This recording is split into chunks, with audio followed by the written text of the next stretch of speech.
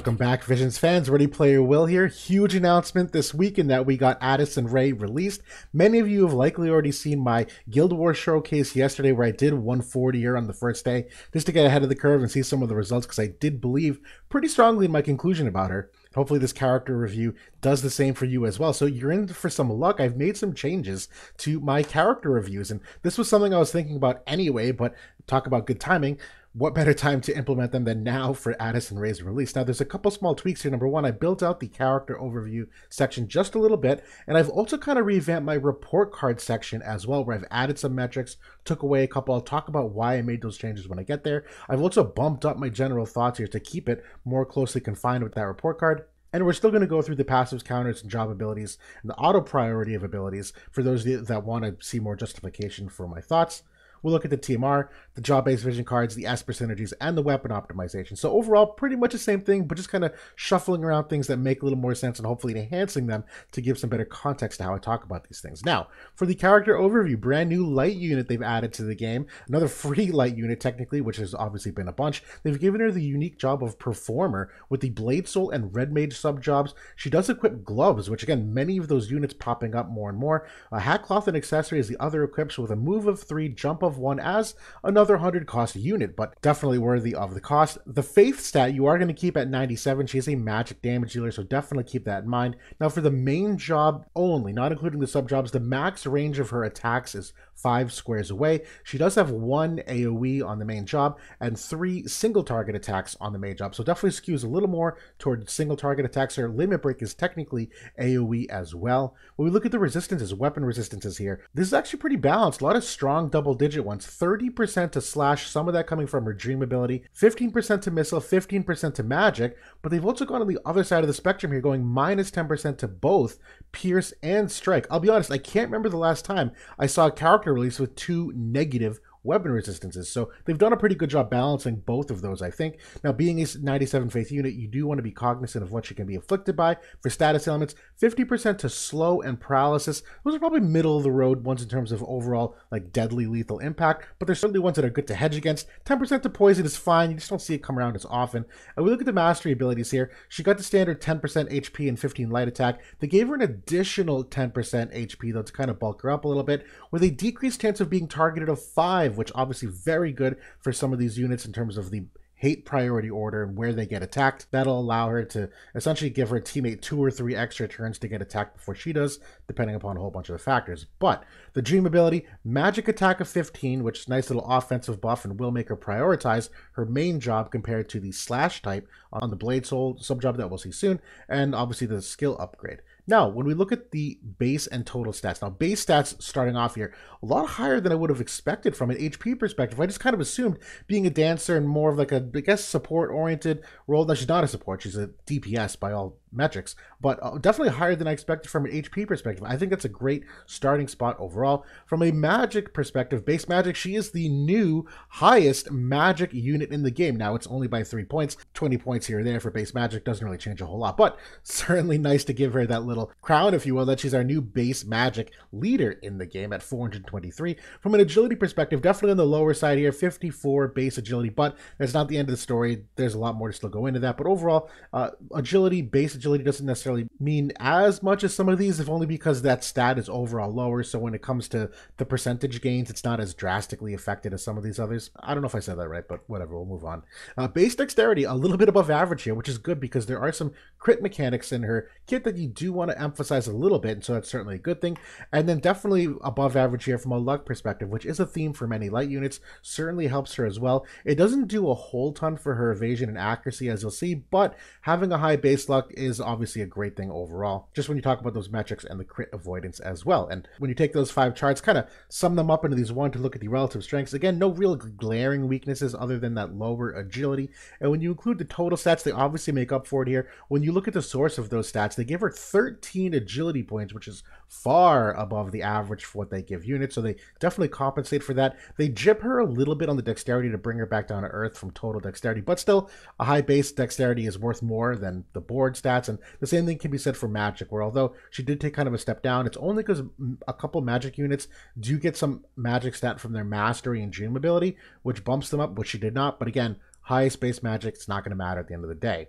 Now we look at the agility stats overall. Now without passives, she's basically about average, but one of the passives you'll have on a majority of the time is an agility passive. You'll see why soon, which does put her into this next tier of agility, which is quite strong in my opinion. I think it's a really strong starting spot for total agility here. Now we look at the crit hit and crit avoid. Again, this unfortunately does include a passive here for that crit hit rate. I normally omit it, but because it's a passive you likely have on 100% of the time, I don't want to underestimate or under display what her true crit rate is. It's basically about average, but the bottom line is that that is a good starting spot to still grow your crit rate off of. So end of the day, that's still very salvageable. And from a crit avoidance rate, innately basically average, neither here nor there, but still good to have some visibility toward. Now for the accuracy, not an accurate unit. When you're not equipping passive, she's basically average. And when you do put her on that gradient of comparing her to characters with their accuracy passives equipped, definitely a step down here. Now that's not the end of the story. She does have a guaranteed hit, as we'll see, but overall not known for her accuracy. When we look at the evasion, she's right here on the bottom edge of the gradient because the luck stat to make her an evade unit. I don't consider her an evade unit. If you're min-maxing your team for it, she's probably going to benefit a little bit, but really bottom end of it, I wouldn't have any high expectations for that. Now we look at the report card. I'm going to talk very briefly about some of the changes I've implemented, and then I'm going to go through the grades, obviously. Now, effective HP, I used to have 3 of them here. I had effective HP, effective physical HP, and then effective magical HP. I've basically combined them into one. They're all relatively the same, or at least close enough current age of the game. And instead I've added a second metric here to talk about survivability, which is kind of the effective HP, but a step further, because now we're seeing more than ever. Effective HP is just like kind of one aspect of their overall survivability, and I always talk about it, but now I want to give it a formal grade, so we'll do that. I've also changed the primary stat to damage. Now again, tanks and supports aren't really known for the damage, so they'll skew lower on this grade, but I talk so often in these presentations now about penetration, modifiers and whatnot that primary stat is only one aspect of it. I want to talk more comprehensively about damage. Agility, accuracy, evasion, and movement all still the same, and the 2 new ones I've added here are auto, ease of use. I think this is a really important one when to talk about characters getting the most benefit for the widest array of players. There are certain characters that are very strong because they're very straightforward and very good at what they do. Snow is notoriously one of the best at this, where he's basically just got 2 buffs that he uses very consistently. Movement is pretty straightforward, 1 main attack that's really handy and straightforward, and that's it. You get super good results for very easy use overall. And then I look at a character last week like Vega, where all of a sudden you look at their ease of use from an auto perspective and you're like, well, there's 2 different buffs. It depends on the space here and it depends on the penetrations. You got to do this vision card, this passive, min-max this way. All of a sudden the character is a lot more complex, a lot more variables to screw up. So you may not get that, final grade that I recommend if you can't get their auto tuning right. So I think that's worth considering. And then game disruption is more of a very short-term look at things where, yes, I try to give these grades in the broad scheme of the game, but I do want to kind of quantify what I think their short-term impact is on the game and just whether they do anything to really disrupt it. And that's usually noteworthy because people that are good disruptors typically drive metas forward or make the game change. Now then, passives, counter, overall job, and kit and final grade are the same, so basically the same grading spectrum, but I think this is a little more comprehensive. Now, from an effective HP perspective, going with a B- here, similar effective HP to Lucio and Hyo. Now, Hyo feels way tankier because the amount of AoE resistance he has, but strictly speaking from a health pool perspective and like a resistance perspective, she's right in that ballpark. It's actually better than I would have thought. She does have defense and spirit on her passives, but you're unlikely to use those, but she does have 4 spirit innately, so she's slightly more bulky than most of your characters just from a damage reduction HP perspective. Now, survivability, going with a B here, protect and 50% physical barrier to self. I'm weighting the protect here a little heavier than the physical barrier because there are more frequently ways that you can break. Now, she is technically courage capable because of one of her main buffs, but not recommended that you use it on herself. That's typically not a good thing. So although it's there, I'm not weighting it very heavily into the survivability grade because I don't think that's how you should be using her. She does technically have a physical and magic on the same ability reflex counter. And again, although that's very strong, the amount of reaction block rate in the game, it's only 15%. Really good, but not broken. And the -5 chance to be targeted is a very big thing though for overall survivability. So sticking with a B here. Now for damage, I'm going with an A. Again, very strong magic stat, 80 spirit penetration from the passives, 40 magic res pen from the passives. She does also have a 24% magic passive that's part of that, so that's going to get even higher. She has access to both magic and slash types. They're all insta-cast, and she does have a magic barrier break in the main job, so there's not a lot of ways to mitigate what she wants to do. Not mentioned here, she also has a 30 spirit imperil on a single target and a 30 AoE resistance imperil to a group of enemies. So again, very strong potential for damage here. Agility, I'm going with a B here. Average innate agility, but she will use that agility passive extensively, so it bumps her up to that next tier in the B range. Accuracy, going with a D, strictly average without passives and below average when you consider passives. She does have access to that 100% hit chance though, so certainly nice to still use it in a pinch. As we saw from my Guild War results yesterday, it works when necessary. So overall, there's some salvageable glass half full, takes on that, but overall not an accurate unit. Evasion, going with a C-.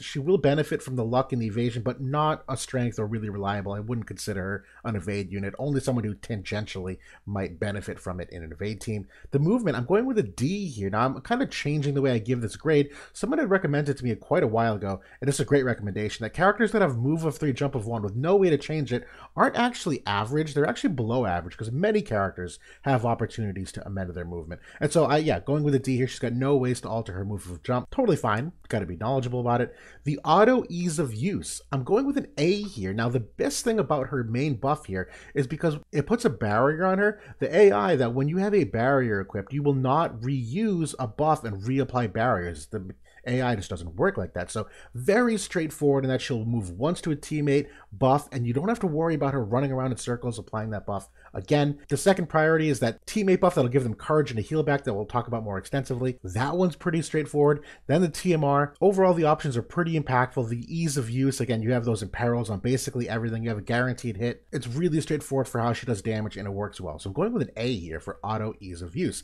In the game disruption, I'm also going with an A here. That courage and self-heal that she can grant to a teammate that we'll talk about more is a massive buff to many characters. Not only to someone like a tank, where you can give any tank courage, you give any tank a 50% heal back to their health pool, but even characters that are, let's say, evade units where there's that nullify sure hit on it. So you can give an evade character not only nullify sure hit, but you can give them courage and heal back as well. Very, very strong for any character. And when you talk about from a rainbow perspective, since she's a light unit, she won't get hard countered by elements other than dark. Obviously being a light unit as well, great buff to the light cast for what she adds, and being a glove unit has many rainbow team opportunities as well. So there's a lot of applications you can put her in. Now passives, going with an A. Exceptional 2 main passives. This really should be an A+, quite honestly. The rest are really good, but they're just hard to flex, and you're going to see why. The counter ability, going with an A for that general reflex. The overall job and kit, going with an A. Again, great buffs, an exceptional amount of utility, strong damage, and good sub-jobs to complement what she does,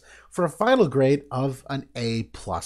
Very few weaknesses, very strong supportive abilities with what she does for the teammates and the enemies. Definite counterplay though. I don't think she's oppressive or OP. I think we're just gonna have to, change up the meta at the moment to counter what she does, but I don't think it's undefeatable. But I do think she has a strong upside for a lot of impact here at that A+ grade. Now, for the general thoughts overall, great magic damage potential. We talked about that magic stat with the 24% passive, 80 spirit pen innately, 40 magic res pen innately, an AoE 30% imperil as well. We're talking about the utility. It's that AoE 30% imperil again as part of that. Protect to a teammate, the courage and the sure hit nullify, and the HP restore. She has a 30% spirit imperil on single target as well. She can also dispel courage herself. We didn't even talk about that yet. She has the ability to dispel courage on an enemy, slow on her limit break, and dispel on the spell blade sub upon critical hit. So she does have access to a dispel. Probably not going to be used a lot though, but again, tons of utility here. Relatively straightforward AI. A good 2-use TMR is highly recommended though. Again, you don't want her using that courage teammate buff twice in a fight or not on herself. It's fine if she does. You're probably going to win if she does, but ideally you want to save that for a second fight. I do think she synergizes well with the vision cards available for both light and gloves. She's basically an insta buff for near all units, whether it's a tank or even an own support on her team or damage dealer. Really, everyone benefits when she's in the party. Very unit attack oriented, which you saw, but that can be a good thing. Again, a lot of AoE resistance in the game, and although she can imperil it, having those strong single target attacks actually allow her to do a lot of damage. A great buff to classic light evasion as well. Now, really and truly, she's a great addition to any evade units. Any evade unit is going to want Nullify, Sure Hit, and Courage, and a heal back. But for light in particular, since they're so strongly built around that concept, this is an excellent buff to what she brings for Elena and Locke and Violet and characters like that, where they've basically been kind of hard countered here in the short term, and she gives them an option to really fight back. Now, the crit rate angle is very interesting. We'll talk more about this, but the Elena Vision card, again, talking about that light synergy, is crit damage up. She has a Blade Soul passive ability that bumps up that crit rate. Her dexterity, base dexterity, is very high. The Blade Soul Sword Song buff is another buff to crit rate, and her TMR also gives a buff to crit rate. So very interesting angle here where you talk about potential damage. The TMR, we're going to talk about soon, is exceptionally good from the meta disruption perspective that it dispels haste. So you talk about the Wrath TMR,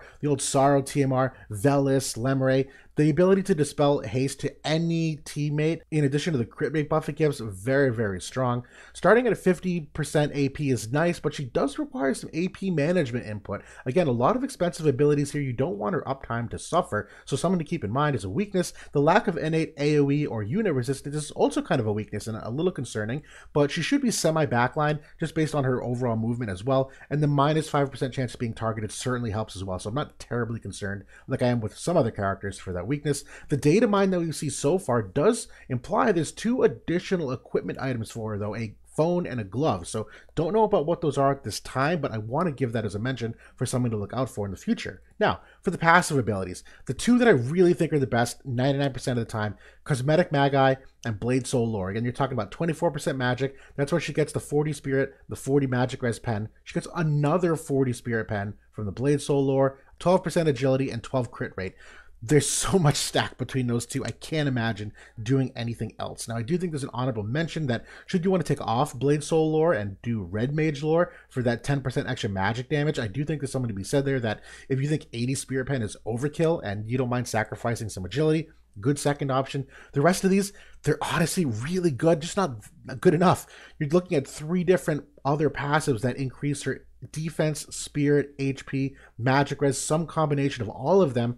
I just don't think it's enough bulk to make up for what you're losing on some of the offensive potency. But either way, still an A+ for all the options you have. Now, the counter abilities, this is that general reflex. Again, only 15% chance to proc, but still, this does work very handily sometimes, so love that they have this. The main job buffs, being able to take a closer look at these now. So again, the main priority buff is Barrier Bop. That's a 50% physical barrier for her. It's also Protect for herself and allies for 3 turns as well. This will be first priority. It will not be recast unless that barrier is broken. The second one here is Soul Regram, where there's that Courage to an ally. It's a distance of 3 squares away, so she will move toward them. So again, she has a lot of horizontal movement here, which is why I think she'll stay, relatively farther behind. Will also recover 50% of their health when they fall below 20%, and will ignore Sure Hit for 3 turns. Now again, I've mentioned this many times, if she runs out of buffs and there aren't enemies in range, she will recast this on either herself or another teammate, so just be careful about how many buffs you have in terms of availability. Now for the main job offensive, I'm really going to focus here on Sorcerer's Shuffle first.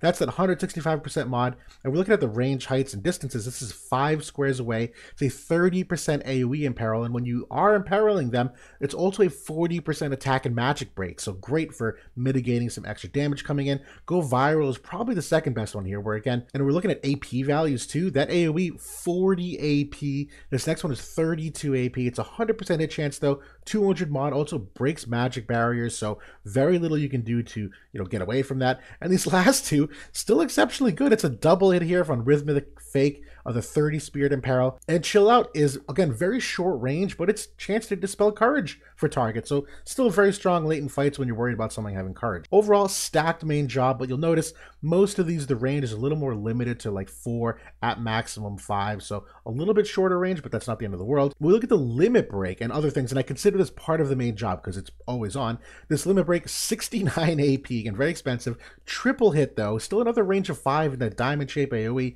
200% mod mod and 67% chance to inflict slow. So what's likely to happen is that as she walks up to enemies, she'll start off with Sorceress Shuffle because that'll do the most damage in giving that AoE imperil, and then she'll likely follow up with the Limit Break to really capitalize on that AoE damage. So I'm pretty sure that's the order of how it occurs. And then the honorable mention here is her Vision Card ability they've given her. This is main slot or sub slot. She has access to this. It's a reduced counter chance of 100% for 3 turns to the enemy at a 240% modifier, but again, 42 AP. Very expensive. The one very cool thing about this, though, is that it is a range height of 2. So although this is the same range 4 squares away and it's another unit type attack, this has some extra height flexibility that the other single target attacks don't, where their height range, as we go back here, is only a height of 1. So certainly a nice thing to throw in there. Now for the Subjob, the Performer, this is interesting. I like it. I don't know if I love it. Fascinating Twirl is basically an AoE chance to disable. This is kind of her defense against high evade units where she will use this. I'm a little confused why it's an evade rate decrease of 50 though. If targets are disabled, their evasion goes to 0 anyway, so I don't really see the point of this. But it's also a Spirit in Peril of 40% as well. So you're talking about disabling some evade units and then following up with that Spirit in Peril, they're basically dead. And Take It Slow, although looks decent, CT down of 200. It's a range of, 2 squares away, way too close range, and 24 AP is not cheap enough, in my opinion, to justify that. So the Blade Soul sub, I do like. Again, in my replay yesterday, I showed the Sword Song formation. I like the crit rate in the slash attack, where most light units are slash attack. Slate Wiper is kind of an honorable mention, but if you're talking about that auto priority, again, she's going to be using her main job, AoE Imperil first, then the Limit Break, then this, if anything. It's nice that she has access to another type of AoE ability on this, but again, lower mod, it's slash type attack, she's got no slash res pen, and it really only gets value if you're crit hitting, so honorable mention, but not amazing. I think the best sub job here, and I'm going to play more with this, is the Red Mage. I do like Jamming Thrust from the range perspective, that this is much further than what she hits up to, but I would be worried that someone might move in range before she can use her Courage ability on the teammate, so just be cognizant that you don't get baited by the range of this. But when you do, again, 200% mod, cancels ability activation, increased Spirit of 20 for 3 turns, and I love the Cura access on here. That talk about a second fight follow-up. The ability to cure a teammate is exceptionally important, so I love this. I think it's probably my favorite. Now for the Team R review, again, I talked about this. I love this Team R. It checks every box that I want. Number 1, it's an accessory. Number 2, bunch of different stats on it. Number 3, it's a double use. Number 4, the shape of the AoE, it's this nice forgiving diamond. I love to see that because it's so flexible for movement. And it's Dispel Haste for 3 turns for herself and allies on any attack that you hit an enemy with, and it's increased crit rate of 30 as well, so hopefully some DPS output that you can more consistently hit those crits. Overall, very, very strong accessory to use in that TMR slot.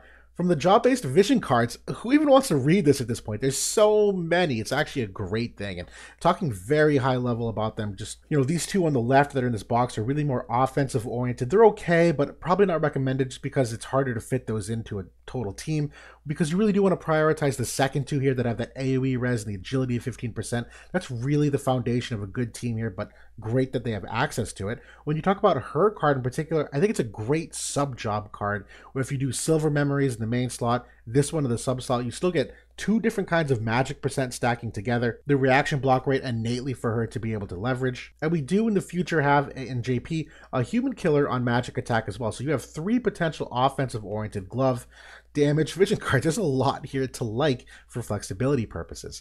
Now we talk about the Esper Synergies. Again, really straightforward. This is almost kind of repetitive at this point.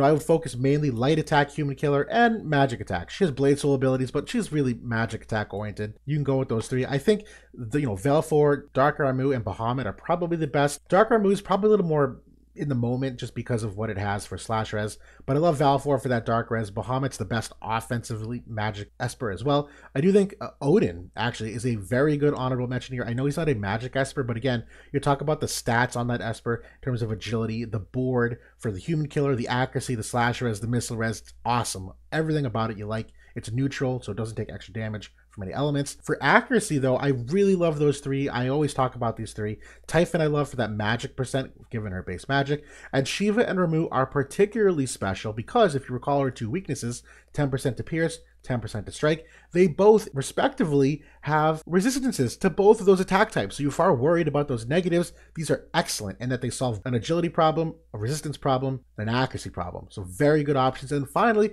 Carbuncle actually is another good honorable mention here, where again, a little bit slower, but doesn't have that dark resistance. There's light attack, there's magic attack, a lot of good things. Now for the weapon optimization, this is going to change because again, she has one coming out. We're not sure what it is. If I had to guess, there's probably some AoE resistance on it because she has got none in the kit. But just for now, you know, Kefka's gloves and the Elven gloves are basically the same in that they're Spirit Pen of 20. I honestly don't think she needs this because she's got the 80 innately. I think this is kind of overkill. You'll get up to 90 with a Trust No passive anyway. Just comparing the two though, I think Kefka's are probably just slightly superior, but really not by much. The Cobalt gloves are different in that they're the magic res pen of 20, and that's fine. Gets her up to 60 total, but I think 50 is fine with the Trust No passive. I think this is a little bit overkill, and I think the best one in the meantime really is the dark gloves. Now, these are straight up superior to Roy's Pyrotex gloves, but again, you talk about 214 magic stat, you still get the magic attack 15. On my fight yesterday with King Mon, I hit damage cap, and so it's possible. So adding max damage of 1,000 actually is like a potentially really good thing here for it too. I think these gloves are best until we see what they come out with for additional things, but that's the Addison Rae character review in a nutshell. Again, there's a lot to really like here. There's a lot of implications for usage. Absolutely great unit for theory crafters. I'm sure she's going to be a great manual unit as well. You know, just being able to time when you want to give that courage to a teammate or when you want to potentially have that healing perspective or really capitalize on that chain where you see she's got a double hit and a triple hit. Overall, really solid character. Gumi did an exceptionally good job designing her, and I'm excited to see what we as a community can do to put her to use. So that's it for now. Thanks for watching, everybody. I'll talk to you all soon.